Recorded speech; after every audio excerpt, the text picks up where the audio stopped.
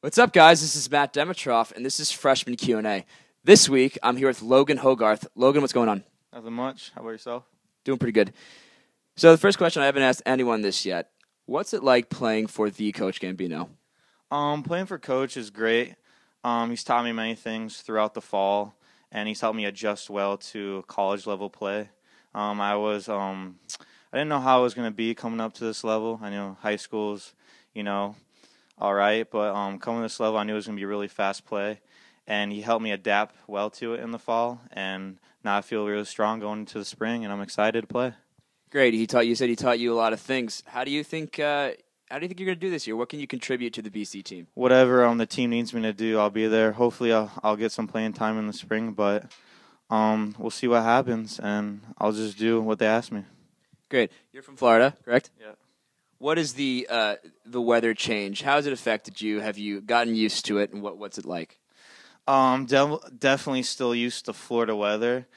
I still haven't bought a winter jacket at all, and that's an absolute mistake on my part. It's cold, rainy, but otherwise I love it. I mean, I'll get used to the weather. It'll be fine. For sure. Let's get to know you a bit, huh? Okay. First question I want to know, what is one thing not many people know about you, if any? You can get weird. I mean, it might be weird, but it's fine. It's not as weird, but a lot of people, when they meet me, don't know I'm from North Dakota. I was born there. I'm originally from North Dakota, moved to Florida when I was 8, so not a lot of people would guess that. North Dakotian. Yeah. That's interesting. Yeah. So we asked Chris Shaw who he would cast as himself in the Birdball movie, and he said Denzel Washington. I'm going to switch it up. Who would you cast Coach Gambino as?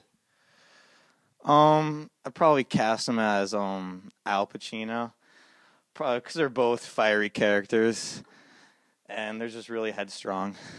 Absolutely. Taylor Swift or Mila Kunis? And why? Absolutely T Swift. I'm a huge T Swift fan. I love her music, and she's beautiful. Are you aware that Mila Kunis was named the sexiest woman on earth? What celebrity or celebrities do people think you look like? I would like to say Shane Tatum, or a lot of the freshmen on the team think I look like Mr. Clean, and I really don't agree with that, but it is what it is, so that's it. It is what it is. Yeah.